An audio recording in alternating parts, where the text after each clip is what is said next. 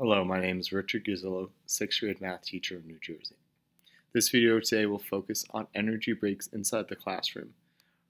According to recent studies, the average middle schooler stays attentive in a class for 10 to 15 minutes, which means teachers have to come up with new exciting ways to keep the kids engaged.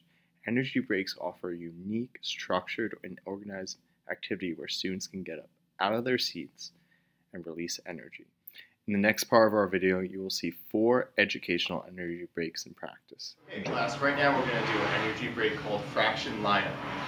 I'm going to hand out cards with fractions written on them. I'm going to hand them out face down.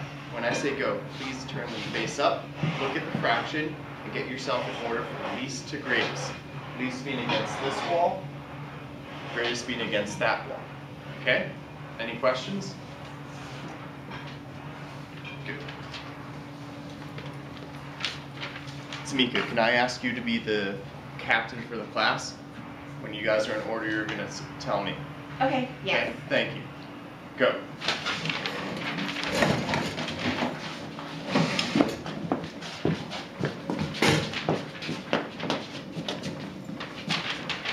We're in order. Fantastic. Nice job, guys. Go. Okay, everyone, right now we're going to do an energy break called the 4 continents. To start this activity, I'm going to project the name of a country on the board. Then you will all walk to the corresponding continent. Then I will reveal the correct answer, and we will move on to the next country. Ready? Okay, first one. What continent is Ireland in? If you got Europe, you're right over there. Second one. What continent is India in?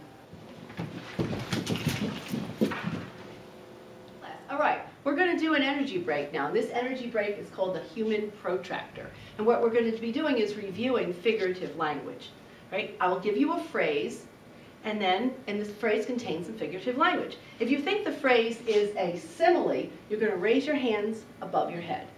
If you think the phrase is hyperbole, you're going to hold your arms outstretched in front. And if you think the phrase is onomatopoeia, you're going to bend down and touch your toes. Okay? Can we get that, everybody?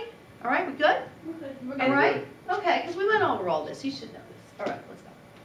All right, boom, bang, pow.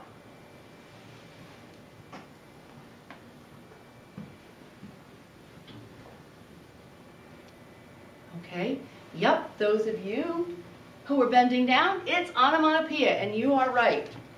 Okay? But it's okay. You know, go on. It's smart. It's fun. It's cold as a freezer outside.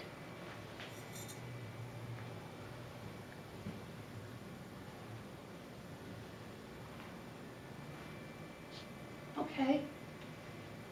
Those of you who had your hands up, it's a simile, comparison using like or as. Very good. All right. Today we're going to focus on the phylum Chordata. So if you remember the different classes, reptiles, amphibians, fish, birds, and anybody remember the other? Mammals. Very good. Those 5 classes. What I'm going to do is I'm going to give you a card with the name of an animal on it, and when I say go, turn over your card and run to the corner of the room where your particular class of Chordata is. Mammals, amphibians, birds, fish, and reptiles up here. Okay, understand? Passing out the cards. One for you, Rich. And this one's for you, Tamika. Thank you. Marion, this is yours. Don't peek, Indigo. And for you, Rachel, that one's yours.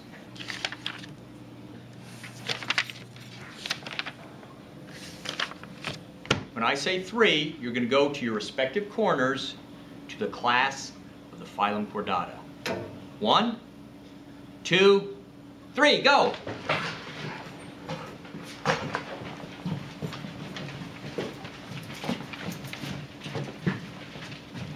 Hold up your animals and let's see how well you did.